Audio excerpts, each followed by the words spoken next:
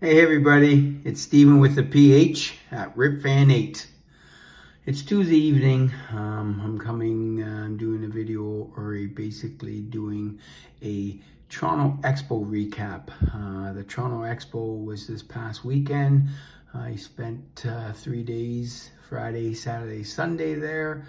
I ended up picking up a bunch of small cards, OPC, just 70s, early 70s cards of some Hall of Famers that were in really good shape.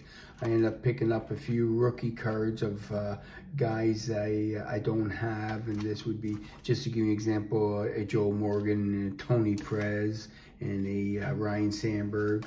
I picked up my very first Kogan's Chips card, Kogan's Chips thing, which was pretty exciting. And I ended up picking up a couple other bigger cards that I think are bigger cards. One's is somewhat bigger card. I end up picking up, and I'll show it now, the 1973 Mike Schmidt. This is the OPC version, and it's a very sharp looking card. From a centering perspective, right to left looks really sharp. Top to bottom, I would say bottom's 65 to 70 compared to the top, which would be 30 to 35.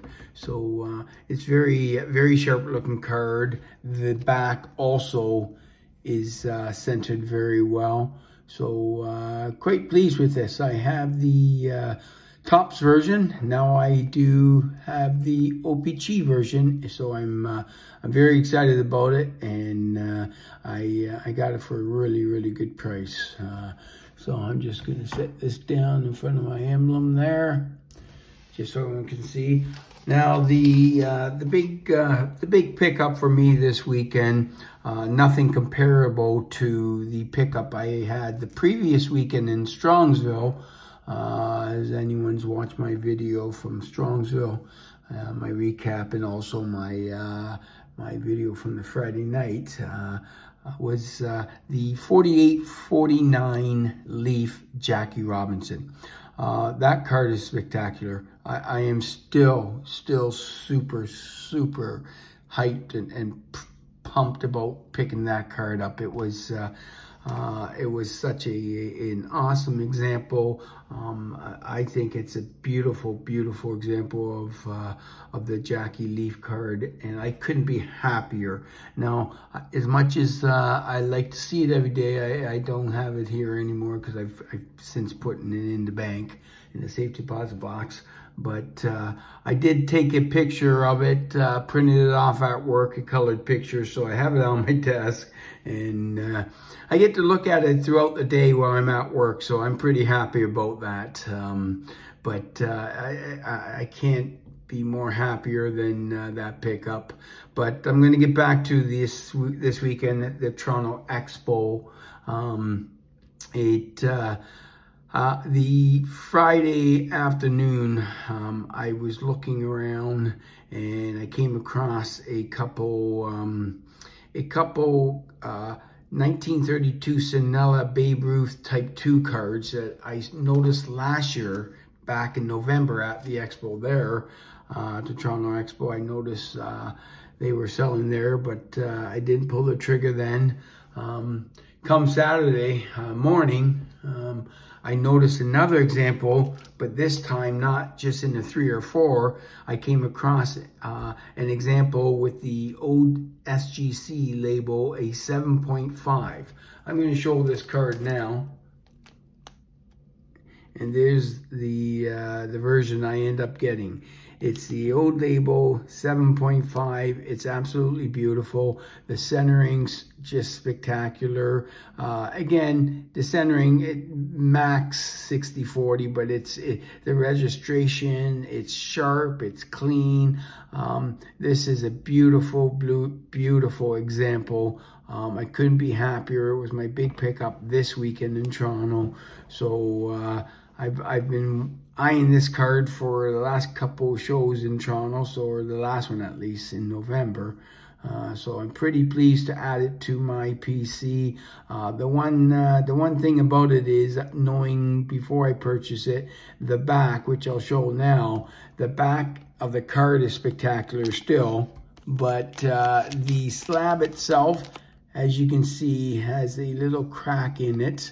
So I will be taking this or sending it to SGC to get reslabbed, and I'm fine with that. I knew what I was going into when I purchased this card.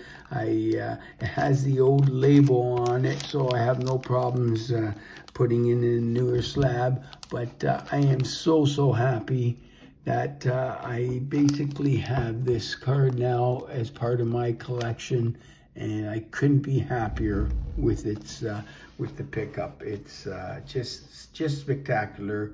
I'm so pleased with it. So I've had two really fantastic back-to-back weekends picking up stuff. Obviously in the Strong Show I picked up probably my Grail card, and I'm sorry about continuing to repeat how happy I am about it, but it is just spectacular. I'm so happy that card really has made my year so far, and it probably will be the whole year, because it was something I certainly want. This card is equally I'm very happy about, because it will go part of my PC of some of the Babe Ruth cards I do have. Now I am gonna back off a little bit for the next couple weeks, couple months. I gotta start to save money again, as the National is coming up late July in Cleveland, and I think I mentioned it in my Strongsville recap, I believe, maybe not, but my goal going to the National will be possibly trying to get myself a 49 Bowman Jackie. That's one that I've left to pick up the 49 Bowman, and the 52 Tops are, for the most part, the two big ones I have left for Jackie. As anyone that's watched some of my videos, I do have the 47 Bond Bread one in the lower grade, but it's spectacular too. So, but yeah, that will be my goal for the National. But I just want to say thanks to everyone for checking out what I picked up this weekend in Toronto. I didn't show many cards. I got probably 15 other cards I could show here, but these were the two that were the big purchases for me. Obviously, the one you still see in the screen was the big purchase for myself. But that Mike Schmidt rookie OPC card is still a fantastic looking card. I mean, that is a beauty when you look at it. The centering's very good. Top to bottom's a little off, but it is still a fantastic card.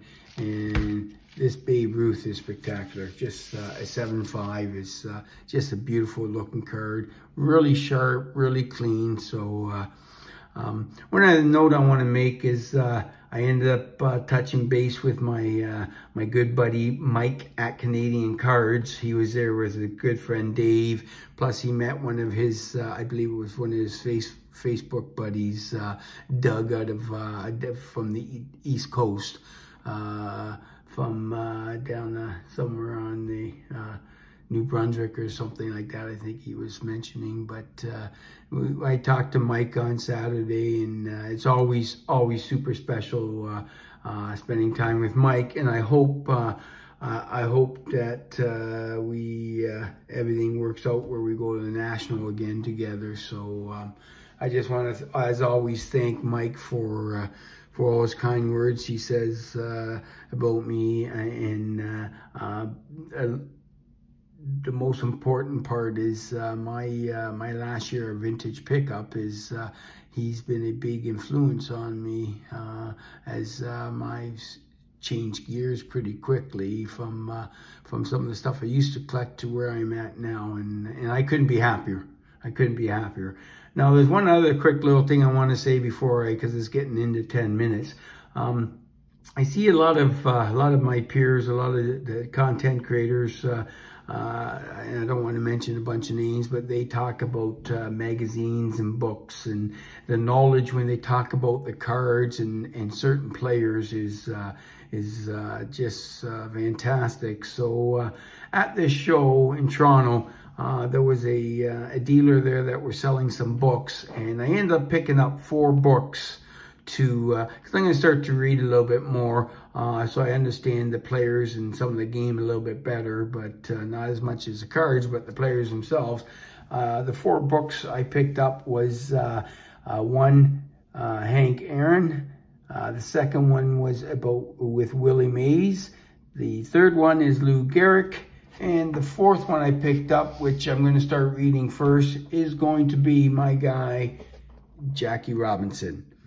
So I picked this one up, and I'm going to start reading it very soon, if I can find the time.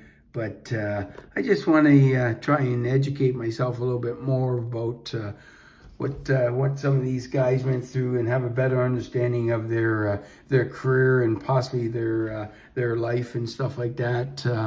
I just find it pretty interesting when I watch some other content creators speak about some of the stuff on the bunch of the players that they're showing or displaying. So I figured hopefully I can start educating myself a little bit more on some of the history and some of about the players. So, but I want to thank everyone again for watching. Hopefully everyone's doing well. Keep putting out those videos, because I just love watching what other people pick up. Their content, their information is just spectacular. So again, thank you very much, and everyone have a good evening. We'll talk soon. Bye now.